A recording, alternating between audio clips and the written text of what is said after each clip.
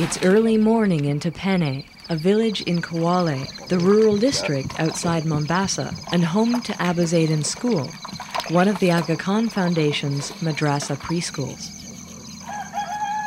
Today, as with most school days, 7-year-old Halima Ali is getting ready for class. Halima wakes up in the morning, and after she has prepared herself for school, she normally leaves here by 7 a.m. to walk almost a half hour to school.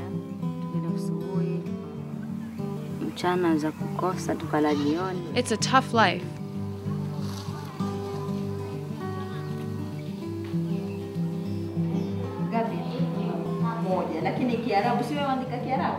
We normally don't have 3 proper meals in a day, and if we miss out on lunch, we make sure that people at least have something to eat for dinner. So income is very, very low.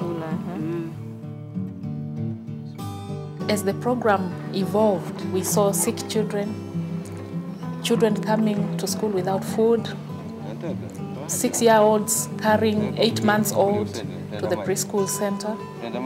And the problems at home and were simply being reflected from the class.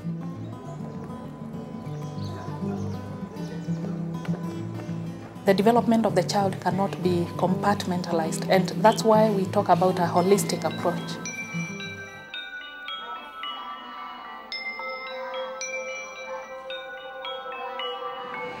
You can't put aside the religious formation, which is so important to this culture and to the tradition.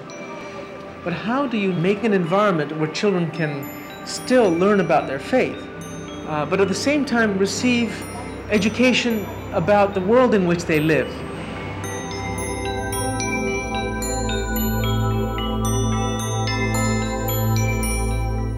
We have Muslims and Christians working together, so there's a lot of tolerance, understanding. There's a lot of sharing that the children are taught about sharing, about respect, about valuing other religions in your community.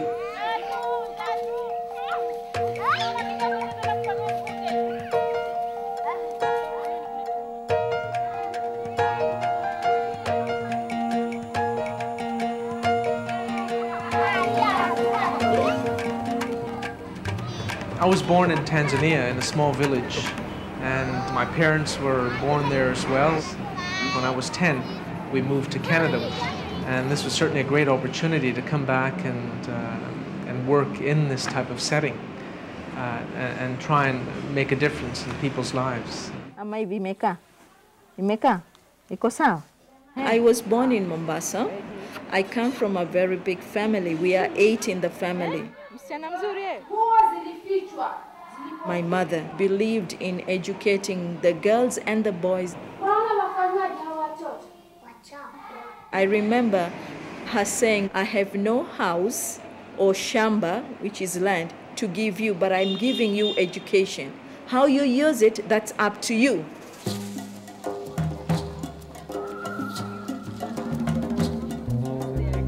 Meet Shafiq Dharamsi and Najma Rashid, 2 people at the center of a major educational reform movement in East Africa. The reforms include early childhood education, teacher training, and primary school improvement to provide accessible, quality education to poor communities. Starting out in Mombasa, Kenya's second-largest city, the Madrasa preschool program introduced secular early childhood education into the traditionally Islamic religious school system.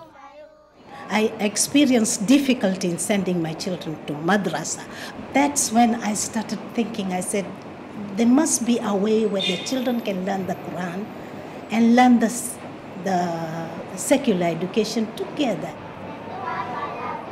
So that's when the Aga Khan decided what the Muslim really need is preschool. I come to school, I come to school, I come. The concept of integration was very foreign. I mean, what do you mean you'll come into the madrasa? It's a very sacrosanct sort of environment. Integration means a secular approach, building that on the foundation of the universal principles of the faith. Before the madrasa program, Poor children in Mombasa had little access to early childhood education that would provide the necessary building blocks for lifelong learning. By using the existing madrasa structure as a starting place, the program gave young children the skills and abilities to prepare them for primary school, an approach that has become recognized by educators throughout East Africa.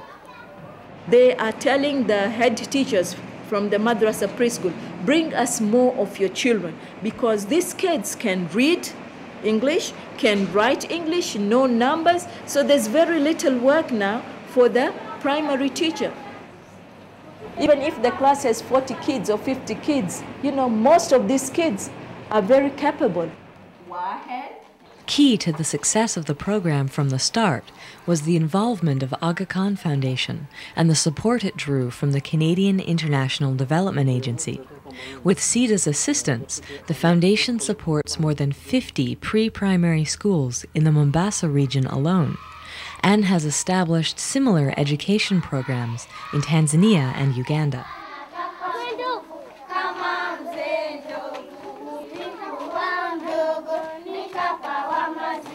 Aga Khan Foundation is perhaps unique in that it has deep roots in countries such as Canada, United States, UK, but we have equally deep, if not deeper roots in places such as Mombasa, Kenya. Aga Khan Foundation Kenya also works with Aga Khan Education Services, which has been running schools in Kenya for 100 years. And so our roots and our commitment to this part of the world are long-term. 0.5 principles of generosity and kindness and forgiveness and service aren't exclusive to Muslims, and that they cut across all faiths. So now we're finding that the Christian community is wanting to access the madrasa early childhood education program. The concept is universal.